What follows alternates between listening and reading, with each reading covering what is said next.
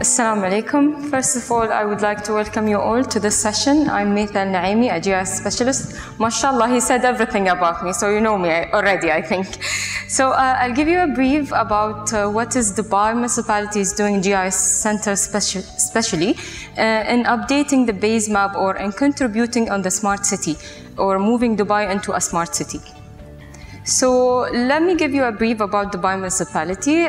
We have a GIS center in Dubai Municipality. It is the one responsible for the geospatial data in the Emirates. So we are in Dubai Municipality, but we handle the whole geospatial data of Dubai. Okay, so in Dubai Municipality, we have announced an initiative which is called GeoDubai. GeoDubai is an initiative that gives you an access to all the spatial data in Dubai. You can have access to training, softwares, for technologies, consultations, and a lot more. In GeoDubai, the main objective is to have an up-to-date base map, which is my topic today, how we reach to the up-to-date base map and what technology we're using. First of all, we use a lot of field data capture technologies. One of them is the mobile mapping we bought from Trimble, of course. It produces a high-density point cloud and panoramic view of the city, which is videos. I think if you had a chance to see the Trimble outside, they were showing they're showing actually our car, the Lexus car with the point cloud device. Have a look after my presentation or in the break. So another technology we're using, as he said, I'm the first Emirati drone pilot. So we're using drones to provide high resolution imagery and DTM, DCM data, and we are also getting some point cloud driven data from the imagery. And we're extracting also some NDVI. This is, and also in the future, we're planning to add the LiDAR devices in our drone to get more information. So what are we doing to reach the resilience and survey ground control point? We have worked with the survey department to change the way the GFCP pattern. So we have used the 60 centimeters radius instead of the old one, and we have changed it into a gradient color to make it easier for us. We have reached up to 25% of the whole more than 10,000 ground control point that we have, and we're using also DVRS for some of our devices for the car. So what we are doing right now, we're using the drone data and the data driven from the car. Both of them is point cloud. We're trying to combine them to reach to a combined mobile mapping and drone data and a base map model. So we have the base map not only into 2D, we have it modeled in 3D too.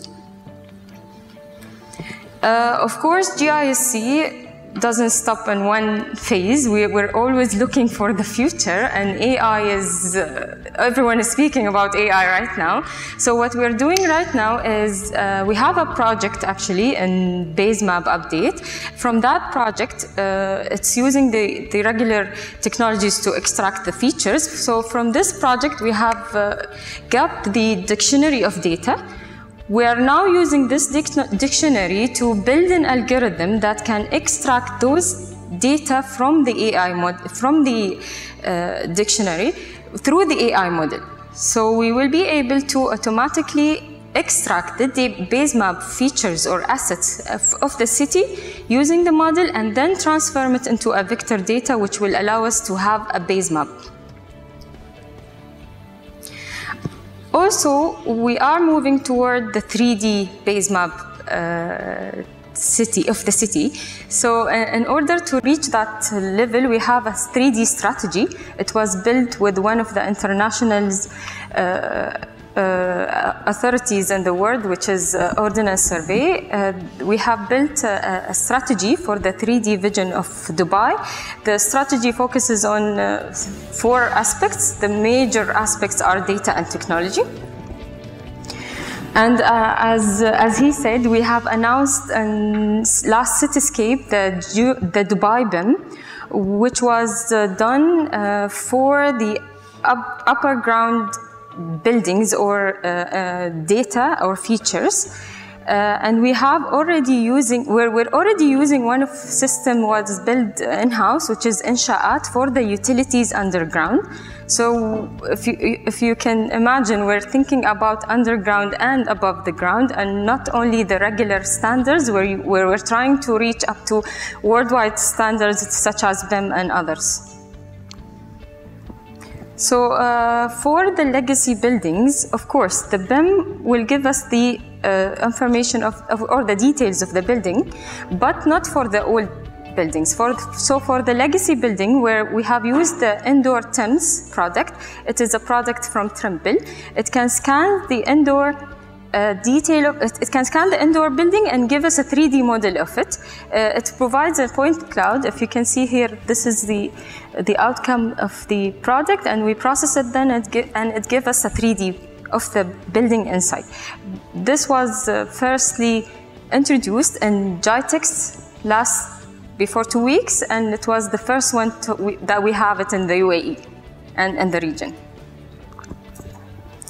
Of course, everyone now speaks about autonomous car, and of course geospatial data is important. The detailed or the high density maps is important in order to make this happen. Of course we need the 5G, I can't see the Etisalat guy, 5G. Of course we need the 5G, but GIS data is important too. So this is what we are doing right now. We are trying to provide the first autonomous car that can be driven in Dubai, that can capture the data and process it to help the car move around the city. It was, I hope you have visited us in GITEX this year, because it was presented in GITEX as a POC, and we're still developing the equipments. Yes, I'm fast when I present, because I know all of you is running out of time, so I'm trying to be brief a little bit and give you some of the details. I hope you enjoyed, and you are more than welcome to join our community in Dubai to explore the data and get access to it. So thank you.